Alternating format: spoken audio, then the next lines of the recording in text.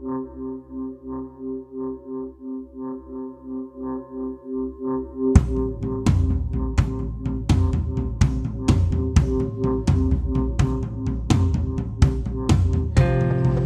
Andrew Ilie, and I'm an ex-professional tennis player. Reached my career high ranking of 38 in 2001.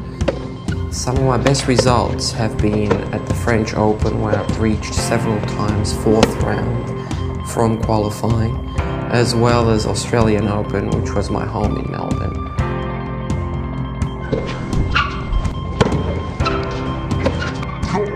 Tennis is a very individual sport. It's one-on-one. There's no team to fall back on if you're tired, if you're down in a match. You have to pull yourself out of your lows and keep it up and be consistent and win every week. And your destiny is basically in your hands.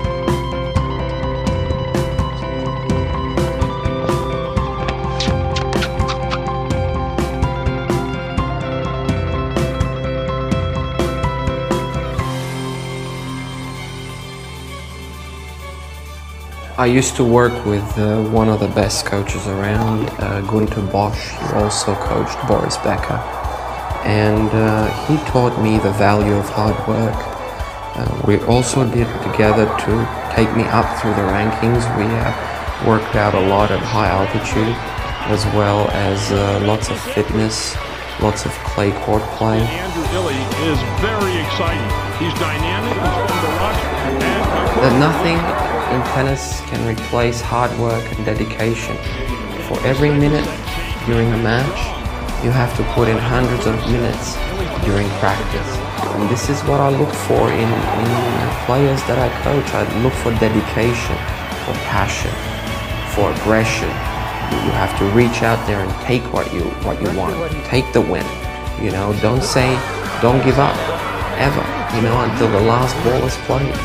And hard work, dedication, and that inner fire that keeps you going through the toughest matches.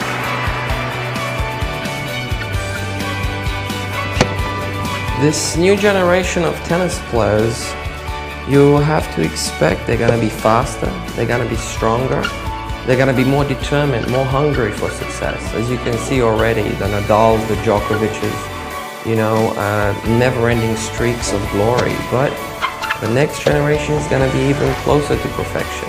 But with that comes sacrificing, comes a lot of hard work. So for the next generation, we'll see.